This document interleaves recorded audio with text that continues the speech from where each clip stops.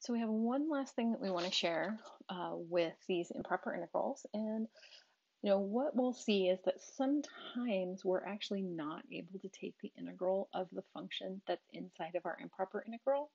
And that happens more often than we would like. There's a lot of things that we can't take the integral of, or we can't take the integral of them easily.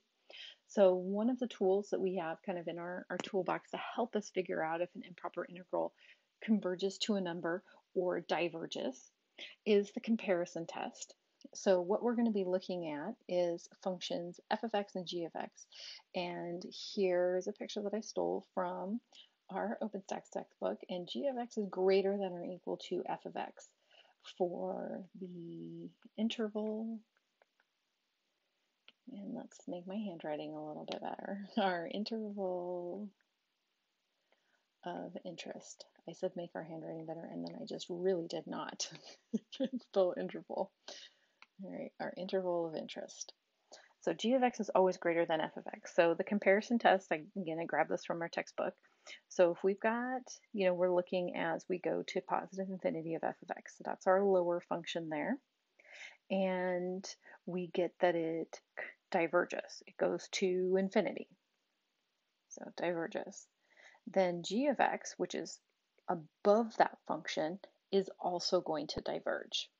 So this will tell us that, maybe we've got some function that we know is always below g of x, and that's something we can actually figure out what the integral is. We can get that closed formula and we can look at the limit, and if we know that that's going to diverge because its area is smaller, the function that's above it is of course going to have an area that also diverges. So the second part of this says, okay, well, instead, say you're looking at g of x. Say we're looking at this function that's above f of x, and g of x converges. So g of x has a bigger area than f of x. It converges to a function, or it converges to a number. Then f of x also is going to have to converge to a number. And that number it converges to is going to have to be less than or equal to the one that function is above it converges to. So how we might use this is, let's take a look at a function like x over x cubed plus 1 going from 1 to infinity. And let's see, did I get a graph on here? No, I didn't. That's all right. we can bear with it that I didn't get the graph put on here. X over x cubed plus 1, this is less than or equal to x over x cubed. So this one, we have to think about this for a second of why this would be true. This is true because this function here has a larger denominator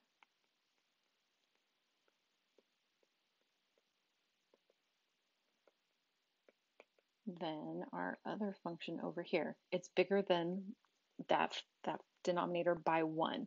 So for example, we might be looking at 2 over 9 if x was 2. And that is 2/9 is less than or equal to 2/8, which 2/8 is a fourth. 2/9 is less than a fourth. And again, you can look at the decimals. This is 2 repeating, this is 0.25. 2 repeating is less than 0.25. So if we add 1 to our denominator, we're going to get a smaller fraction. So this is a statement that's always true for any x values, particularly ones that are from 1 to infinity, because we're just looking at positive numbers.